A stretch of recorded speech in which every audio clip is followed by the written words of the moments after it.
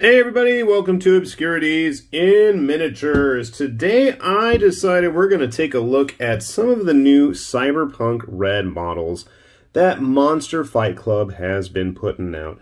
Now, recently Monster Fight Club had a pretty successful Kickstarter campaign for a tabletop board game version of Cyberpunk RED, but these actually predated the board game by a little bit. These are actually all resin sculpts. I can't speak for the board game. I'm not 100% sure, but I thought, you know what? These guys look pretty rockin'.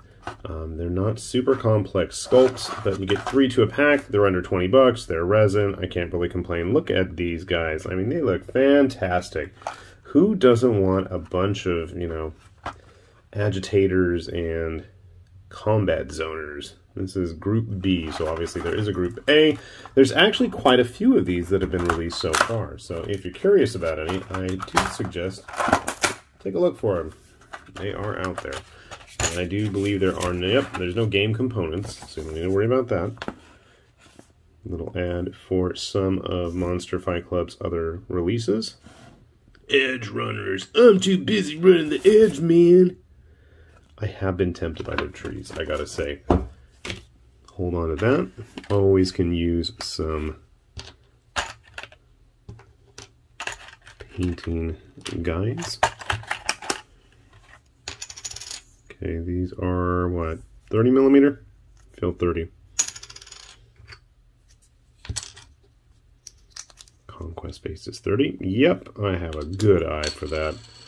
Got the Monster Fight Club logo down below and plenty of holes if you want to just use the pegs that are already on them. So check out the quality of that resin casting. Looks quite nice. Other than the bottom of the gun as I say that. A little bit of cleanup. Some mold lines there on the back. Nothing too horrid. But I mean, the detail looks good there. Will these actually plug in? No, but that shouldn't be a big deal. I think if you're working with resin, I think they look like, you know, they'll go on the base nice enough. This is one of the only models that actually has his head attached. Nice big mold line. I already hear some of you recoiling in horror there. I know. I will try to clean them up. But, you know, outside of the actual Cyberpunk RED game, I think these would make some great survivor types for just about any game. Yeah, the weapons may be a little bit more futuristic and high-tech looking, but, you know, that's not anything you can't just hand-wave away. Be great survivors for The Walking Dead, for Zombicide, maybe Gaslands. I like his Molotov. Looks kind of broken, doesn't it? Maybe it's supposed to be broken? The picture doesn't show us. What's this, though? Aha! That makes more sense. Ooh, it's broken, I'm telling. Yeah, that's easy enough to fix. So here's the interesting bit, too. Well, the package shows us with only the 2 heads. And I don't know if this is going to be the same for every set. Obviously, I only have this one so far. But we've got all kinds of hooded faces. Not a full face to be seen anywhere. Hooray. If you want to just get away with, you know, painting some flesh and swabbing some wash on it, you totally can get away with that here. I'm going to hold on to these heads, though. I think these would be quite useful. And this is headset 1, which makes me assume that there might be a headset 2, possibly. I know I picked up some of the police for my brother, and I have yet to see them painted. Hint, hint, nudge, nudge, wink, wink. Maybe he can chime in down below and let us know if those actually have any kind of options as well. I am realizing that I have a relative lack of cyberpunk sci-fi stuff hanging around here on the table.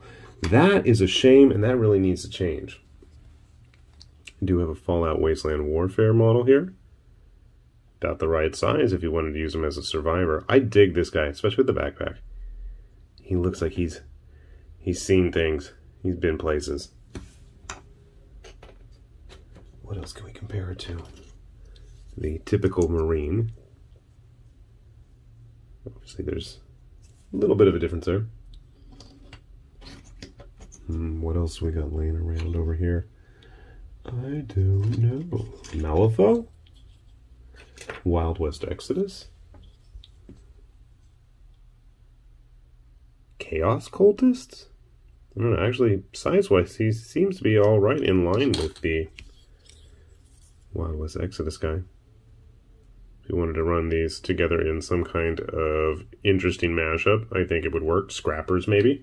Reality's Edge, that's what I'm thinking of. Reality's Edge would be a great use of these models as well. So I do think there's a lot of options that you could use these for.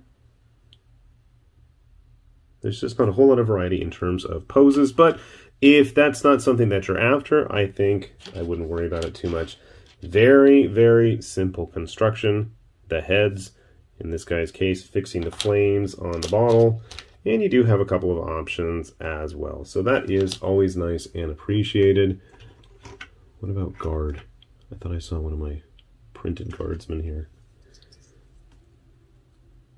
Little bit bigger. So, something to keep in mind. I will grab some clippers. I'll put these guys on bases, and we'll take a quick look at how they turn out, okay? Alright, folks, we got our combat zoners glued together, cleaned up, and based. And it makes me realize now I have so very few Cyberpunk-style models actually painted. That's something I gotta fix. You'll notice that is also something that was quite obnoxious. A little bit of miscast back there, but probably with a little bit of paint, it won't make a huge difference. So you can see, I had to go for the fully enclosed face masks, and we did fix the Molotov there. Again, a little bit of mold lines, but easily dealt with. I didn't notice that one, though. We'll keep working on it. And under the legs, and on the other side, yeah. If you're a stickler for the mold lines, obviously, that is something you're definitely going to want to fix. And then we have our backpacker. He's still my favorite of the bunch, but this dude's pretty rocking. He's just, well, they all look like they're ready for serious business. Can't complain there. So, size-wise, what are we expecting? I went ahead and grabbed a few random models. I had a Mercs Civilian, who, if you have access to Mercs stuff, or if you want to go track down some of the Kickstarter board games, or the expansions, that is, as well, they had quite a few extra civilians in there if you need just regular, normal-looking office types. Might be something fun to have for innocent bystanders on the street, especially, you know, he's cowering here. If you're not sure how big those guys are, with a Blackstone Fortress Guardsman, and we'll grab an Orlok while we're at it. I think Orloks, of all of the various Necromunda gangs, are probably the most standard cyberpunk looking. But then if we're going to do that, we might as well grab a Delac as well.